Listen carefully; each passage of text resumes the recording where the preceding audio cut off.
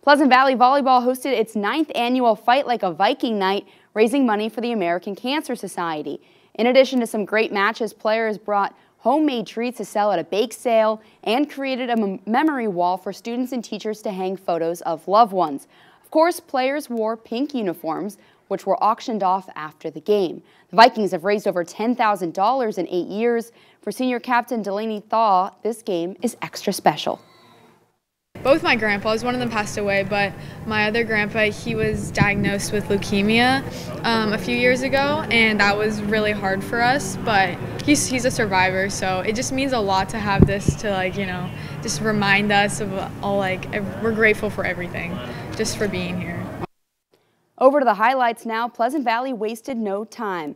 Emma Doherty hits a beautiful ace. That was one of a season-high 23 aces in the game. But Spartans stay in it early. Sophia Winter with the attempted kill for PV, but Red Bluff makes a dagger back. 9-7 PV after this point. Winter gets redemption, though. Doherty serves again. The Spartans answer, but Sophia Winter puts it down for the kill to win PV the first set 25-10. Into the second, more aces from Pleasant Valley. This time it's Kira McGuire. She had back-to-back aces to open the set. Pleasant Valley cruised through the next two, winning the match in straight sets. The Vikings up to 5-2 in league play, 12-13 overall.